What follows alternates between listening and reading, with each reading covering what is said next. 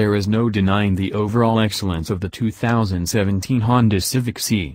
There just isn't.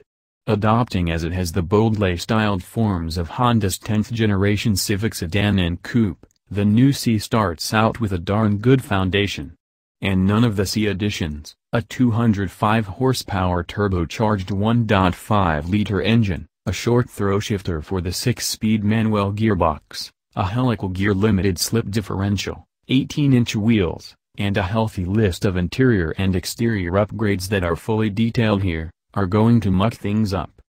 Thing is, this is the 8th Civic offered in Si form, and those sold between the mid-1980s and the mid-2000s were remarkably charismatic.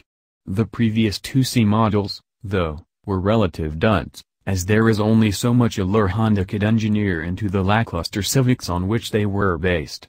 Now that the base Civic is back in our good graces, how much of the Si's former sparkle has been restored?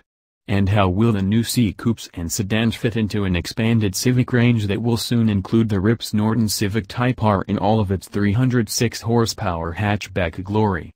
These are some of the questions we couldn't answer until we'd driven the Civic Si, preferably on a track, which we've now done. There is no denying the overall excellence of the 2017 Honda Civic Si. There just isn't. Adopting as it has the boldly styled forms of Honda's 10th generation Civic sedan and coupe, the new Si starts out with a darn good foundation.